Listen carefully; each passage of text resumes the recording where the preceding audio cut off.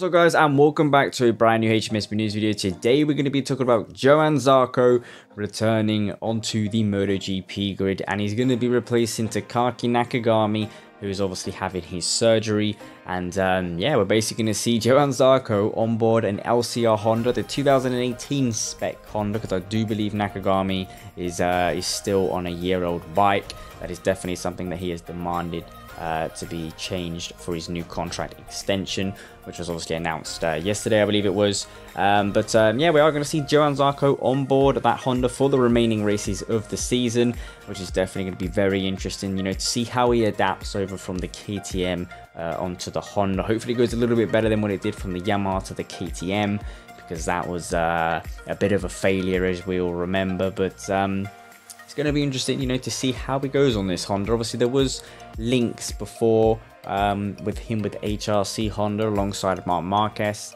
but he had already signed with KTM, so he couldn't, you know, turn his back on that team, and he eventually just stayed with KTM and obviously left. Well, got fired pretty much and replaced by Kallio. So it's going to be interesting, you know, if he does go well on this Honda for these couple races, that could, you know, maybe get him back into that situation, talking with HRC Honda to, you know, replace Lorenzo when he does eventually leave, which could be possibly at the end of the season or next season for sure, you would have thought. So that's going to be very interesting. Hopefully you guys, you know, enjoyed the video. Leave a like and subscribe for more content as always, and make sure you leave it down in the comments how you think Zarco is going to go on board of that Honda. And we'll soon see how he's going to do. Hopefully it goes well for him and, you know, get some good results.